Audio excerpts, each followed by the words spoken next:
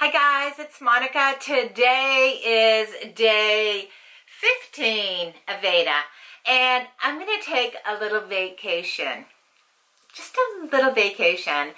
And today I'm going to talk about my favorite vacation.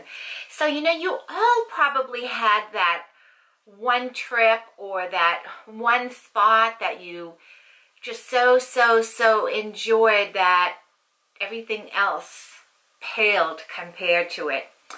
And I don't know if everything else really paled to compare to this, but this is the one trip that is still the highlight of my life.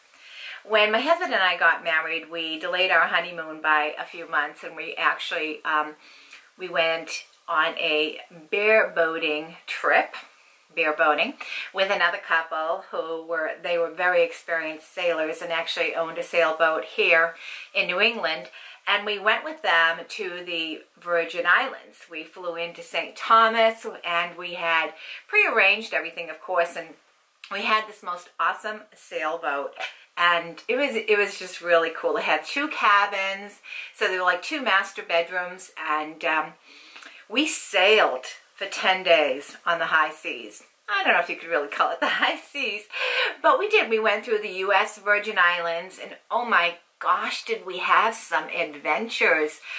We stopped at all these little beautiful spots, all these little tiny islands, and we went through St. John, we went to the British Virgin Islands, passed through customs, went shopping, and for 10 days we snorkeled, we sailed, we drank probably too much.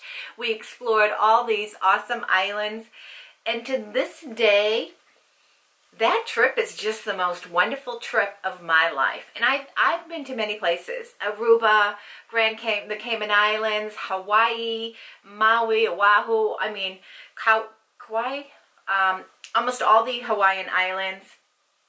But that bareboating sailboat trip is just amazing. And if you look at some of the pictures, I feel like I was so young. Well, I was. It was a long time ago. It was in 1990. Can you imagine? 1990, and to this day, that is still the most ultra special trip of my life.